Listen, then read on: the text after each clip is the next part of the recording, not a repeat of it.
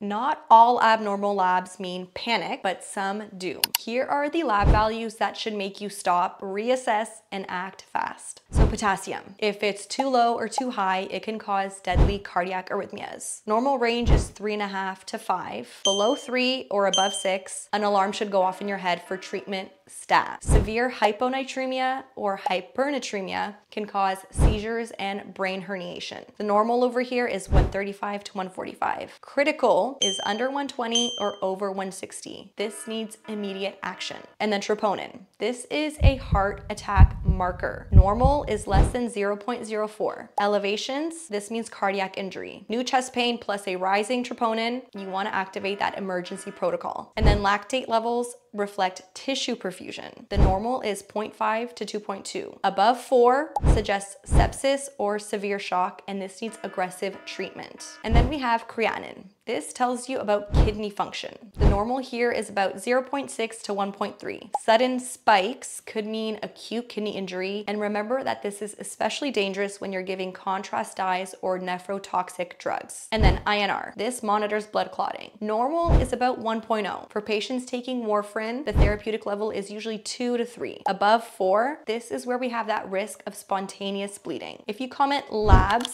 down below, I will send you my full critical labs cheat sheet